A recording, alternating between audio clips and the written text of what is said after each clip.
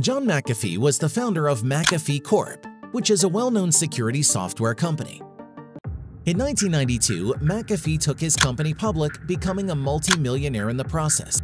Despite his good career start, McAfee struggled in his personal life and was a heavy alcoholic. John McAfee later claimed that the Belize government is corrupt and the police suspected McAfee is somehow involved in the killing. In 2015, McAfee ran for the U.S. presidential election. In 2020, he once claimed that he has 47 children. In January 2019, the IRS began investigating McAfee for tax evasion. He fled the country, spending most of his time on a yacht. John McAfee in the very beginning had a tough life. His father had mental issues, he was abusive, and he later shot himself. McAfee died hours afterward in a Spanish jail. Reports indicated he died by suicide. John McAfee was the founder of McAfee Corp, which is a well-known security software company. The company has annual revenue of $2.9 billion and has around 7,000 employees. John McAfee was smart, but for many, he is considered to be the most controversial personality, especially in his later years of life. One such example is in 2012. His house was raided by Belize police due to reports of methamphetamine production. John McAfee later claimed that the Belize government is corrupt and that if he had donated $2 million, then there would have been no raid. Later that year, someone shot John McAfee's neighbor. Coincidentally, McAfee had not a very good relationship with his neighbor, and the police suspected McAfee is somehow involved in the killing. McAfee had an argument with his neighbor about McAfee's dog, and his neighbor poisoned and killed all 4 dogs. Next day, neighbor got shot. McAfee somehow escaped to Guatemala. Their local police caught him, and at the time of his arrest, he had a heart attack. As once he said, "It was a deception, but who did it hurt? I look pretty healthy, don't I? Everyone was looking for me and they did not catch me. I escaped, was captured, and they tried to send me back. Now I'm sitting in Miami. There had to be some ineptness. What a better story, millionaire madman on the run." In 2013, McAfee, being the creator of the popular Antivirus, created a video that it titled "How to Uninstall McAfee Antivirus." In 2015, McAfee ran for the U.S. presidential election. What were the results? No one knew he was a candidate. In 2017, he tweeted that the new coin Verge is the future. The coin pumped 500% within days. Later screenshots were leaked that he charged over $1 million for the marketing. Besides Verge, McAfee and his associates believed to make at least $5 million with similar arrangements. In 2020, he once claimed that he has 47 children.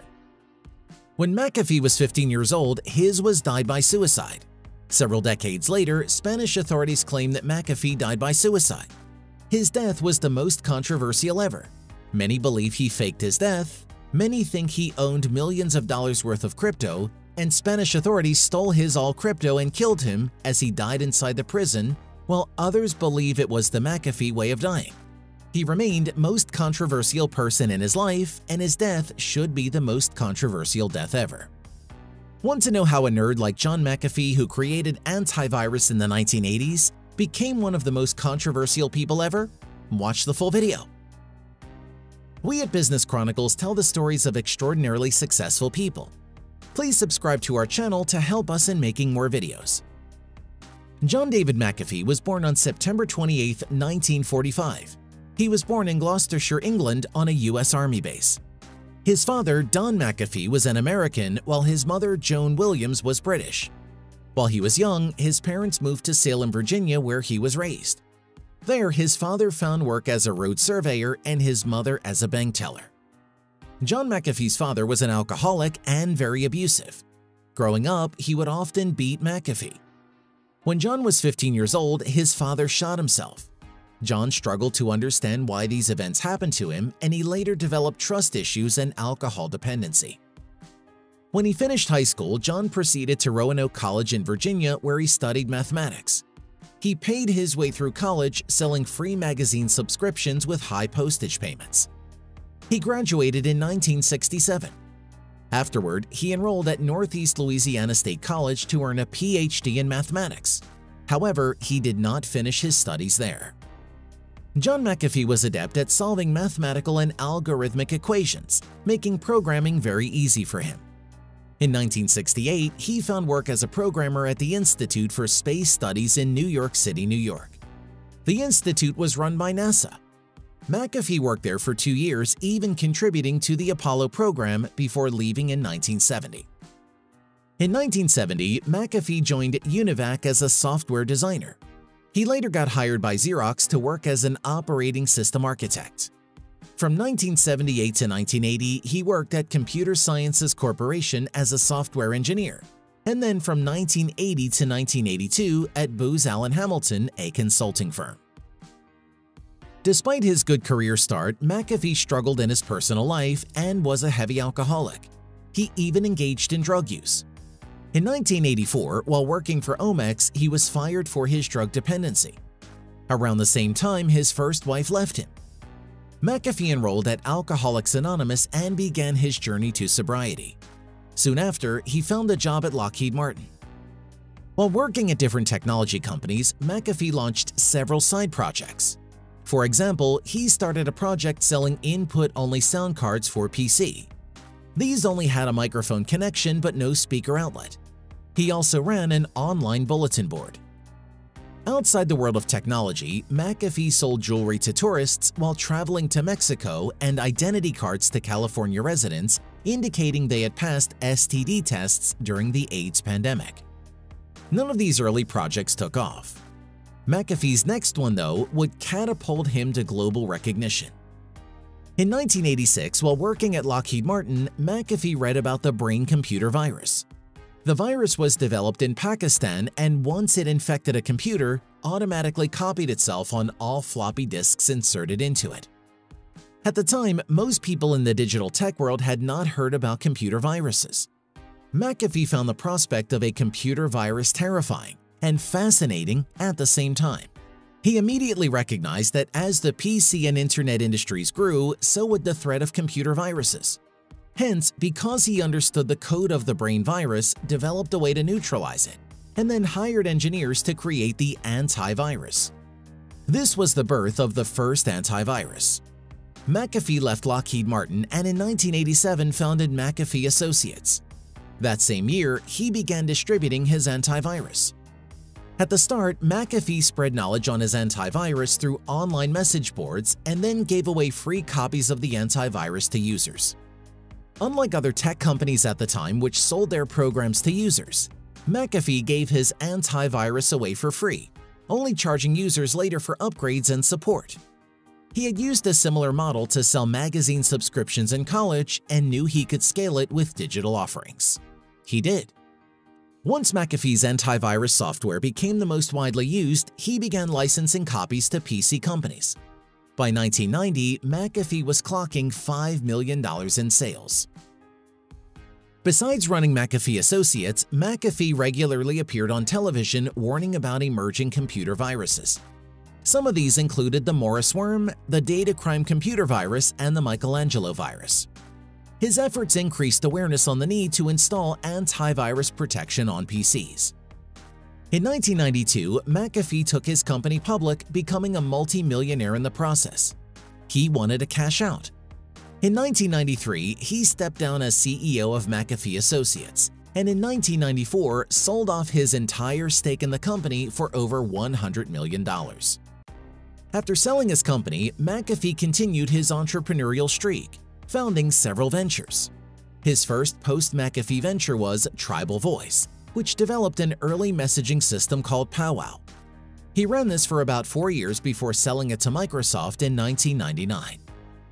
In 2000, as the dot-com bubble imploded, McAfee bought a 200-acre property in Colorado and started a yoga retreat. He gave out free classes and even wrote guides on spirituality. Next, he started an aero trekking venture, where he tried to popularize low-altitude flights. It never caught on. McAfee also made some real estate investments in the period, buying 9 houses. He was forced to sell these at quick sale prices following the 2008 housing market crisis. He later moved to Belize, a country on the southern border of Mexico. In Belize, McAfee bought a beachfront property in San Pedro and made it his home. While there, he met Alison Adonisio, a graduate student at Harvard conducting research on plant-based antibiotics. She believed she could use naturally occurring compounds to inhibit bacteria from communicating to each other using chemical signals. This, she opined, would prevent them from coordinating attacks. McAfee was intrigued by the idea and agreed to partner with Adonisio in 2010, even setting up a lab for her in his San Pedro Properties compound. They called the new company Quorum X. They worked on it for a while but never made a breakthrough. McAfee had left the United States shortly after he had been named a defendant in a civil suit that involved the death of a passenger in an aero-trekking expedition. His legal problems began mounting in 2012 when Belize law enforcement raided his property on suspicion that he was making illegal drugs in his lab. They found no illegal drugs, and McAfee was not formally charged following the incident. Later in November that year, the Belize police named McAfee a person of interest in the murder of his neighbor in San Pedro, Gregory Fall. McAfee denied any involvement in his death. In December 2012, he fled to Guatemala. He was arrested there shortly afterward and deported to the United States.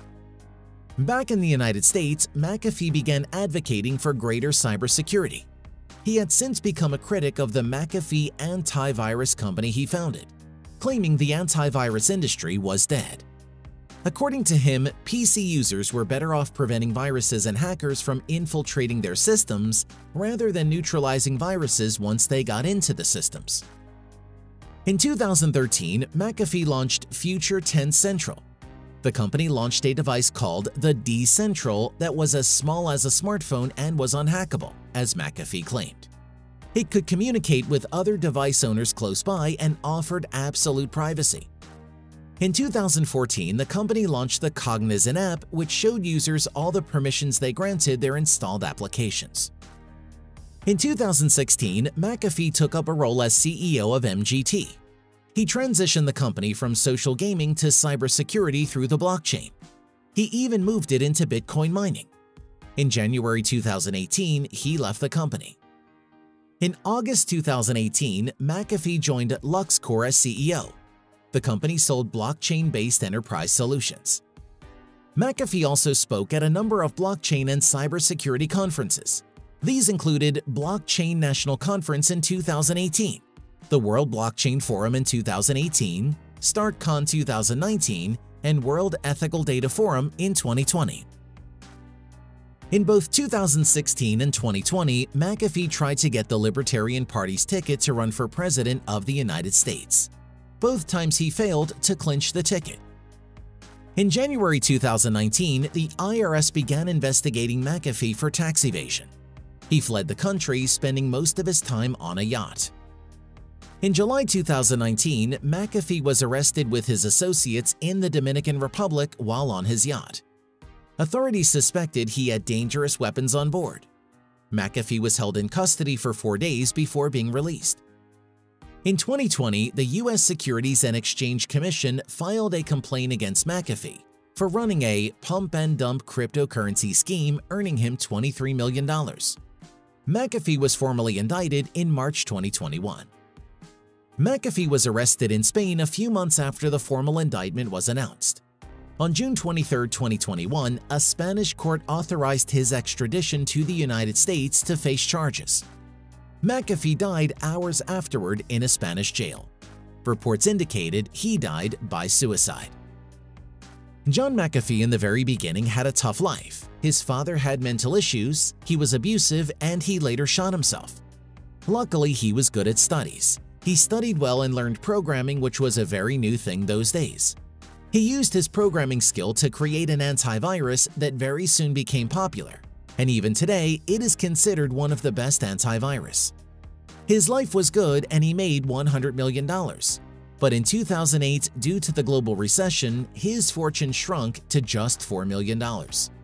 He moved to Belize and he saw some problems there. He started to love being controversial. He was so controversial that even his death became one of the most controversial deaths of the modern era. Thank you for watching. Don't forget to subscribe to our channel to watch more videos like this.